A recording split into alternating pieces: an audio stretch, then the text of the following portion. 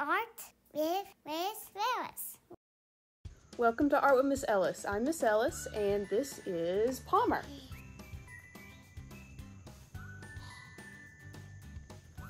This is our 5th and final episode of our Famous Artist series. Today we're going to be learning about one of my favorite artists of all time, Jackson Pollock, and abstract expressionism. Also, Quinn and I will be showing you how to make a drip painting just like Jackson Pollock. So what is abstract expressionism? I'm glad you asked. Abstract expressionism is a very spontaneous art style that showed the emotions and feelings of the artist. So then who was Jackson Pollock? Who was he? Who was Jackson Pollock? Jackson Pollock was an American painter that lived from 1912 to 1956. He had a huge impact on the expressionist movement. He was most known for his drip paintings. Here is one of his paintings called Blue Poles, and here is another one called Lavender Mist. And we are going to be making a drip painting today, just like Jackson Pollock. So for this project, you will need cardboard or canvas, 3 or 4 different colors of acrylic or tempera paint, 3 or 4 cups, and sticks. This has potential of being really messy, which is why I suggest taking this outside and definitely suggest doing this under adult supervision. So you can do this project on canvas, cardboard, or even a regular piece of paper.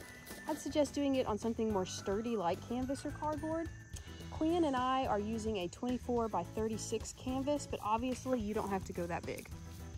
So Jackson Pollock actually used sticks and the ends of paintbrushes to paint with, and so we're actually going to go around looking for sticks to use today.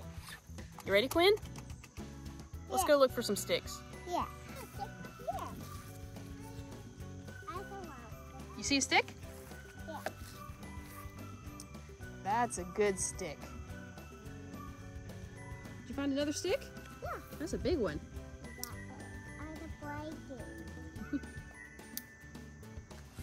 All right, we got our sticks, so we're ready to start.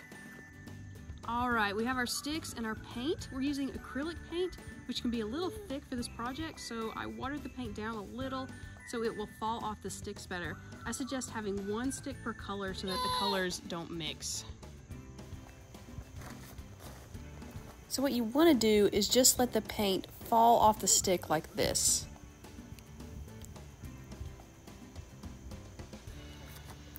You can also do a little flick of the wrist, just like this.